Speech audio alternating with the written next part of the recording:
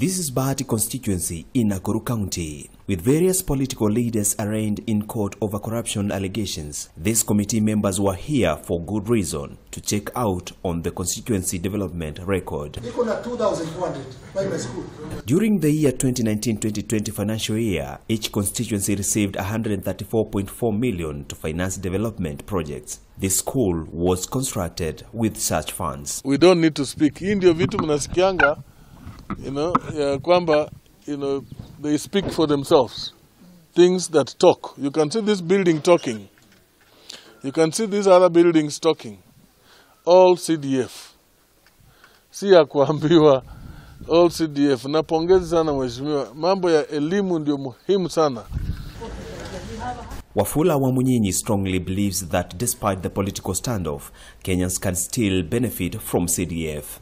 Wenzangu hapa tumeona, tumefurahia kazi ya mheshimiwa Ngunjiri na uendelee hivyo mheshimiwa, hata sisi tumesoma. We have learned something tukikuja hapa. Ukiendelea hivyo utasaidia watu wa Bahati. Siku nyingine ukiwacha siasa ile kali watakuangalia, because you have done so much development. We can see mheshimiwa.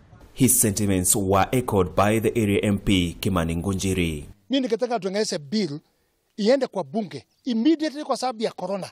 Ile pesa na huzika na mambo ya corona iwe diverted a big number so that we can cope as members of parliament na sheria ile iko kwa sababu ya corona. Because we cannot let people die.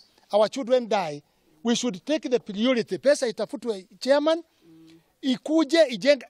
Kama serikali inataka kujenga wakuje wajenge. But I think the fastest ni CDF. Wajumbe wakipewa kwa sababu wanaheshimu sheria na ndio watengeza sheria, tupewe pesa tukuje tuongeze madarasa immediately kama haijafunguliwa ili tuweze kwenda. That is very important appeal I'm doing to you, chairman, and the board. This financial year, Treasury had allocated 39.8 billion Kenya shillings that was to be shared equally by the 290 constituencies. 1995. However, opponents of the fund are calling for its scrapping, arguing that it undermines functions of the devolved units.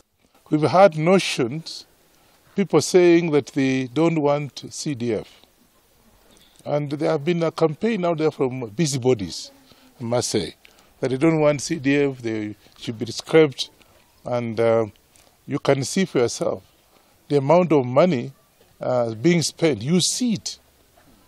Unlike in the past where you hear of thousands and thousands of shillings from the county government. I'm not against the county government, but the busybodies out there. Some of the biggest beneficiaries of CDF include schools, TVET institutions, and security installations. Kigodho Mwangi, K24, Nakuru County.